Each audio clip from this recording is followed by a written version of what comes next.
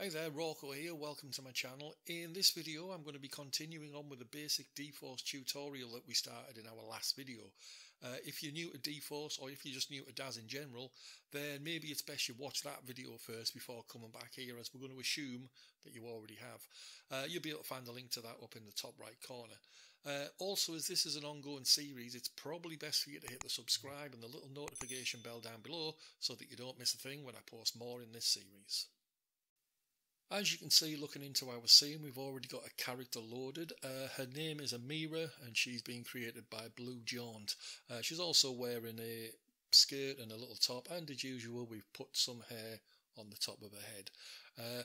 For the purpose of this video, the only thing that's really important is the skirt. To that we are going to apply our dForce modifier. We're then going to pose the character and then see how the skirt looks after the dForce simulation has ran. And then I'll just knock up a little scene and I'll create a nice little render for the final results. So hang around for that. Now what we need to do, we need to come across to the character and to select the skirt. Now the LSO skirt already comes with a dForce modifier applied, but for this video what I've done, I've removed it just so that we can go through the whole process. So with the skirt selected, we come across to our simulation settings tab. We come up to our little menu option up the top, the 4 lines and the triangle, give that a click, onto dForce, and again add dForce modifier dynamic surface, and we give that a click. Once we've done that, what we need to do is we need to put her into a pose, as was mentioned. Now I've already selected a pose beforehand because you don't want to spend 5 minutes watching me deciding what to do, and I'm just going to go with this RSAS2 standing pose here that I've got set up. So we select our character, we double click on the pose, and Daz will eventually put her into that pose for us, as you can see. Now it's not a very dramatic pose, and the reason for that is because we're only going to be running the simulation on the current frame. In the next video we're going to go through doing an animation with dForce so that she can move in, from one pose into another pose. So there's nothing too dramatic on this dForce sim that we're going to be doing, but it will just again show how the clothing reacts to dForce and how things work.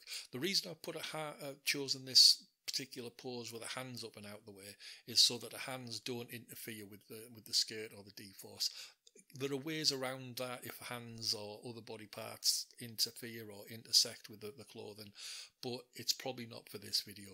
We might address it in the next video, which is about the animation. Now all that's left to do is for us to run the dForce simulation. If it takes too long while it's simulating, I'll just speed up the video, but once it's done we'll take a look at the results, and then what I'll do, I'll knock up a little scene and we'll just put her into a nice little render. So yeah, I'll run the simulation and then get back to you when it's done.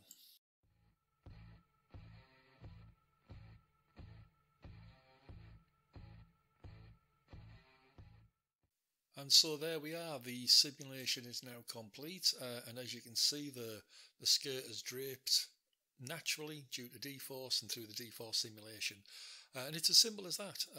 It's all you really need to do with a lot of dForce. Yes, you can start to get creative, and yes, you can start to get imaginative with it, as we will do so as we go on in this series.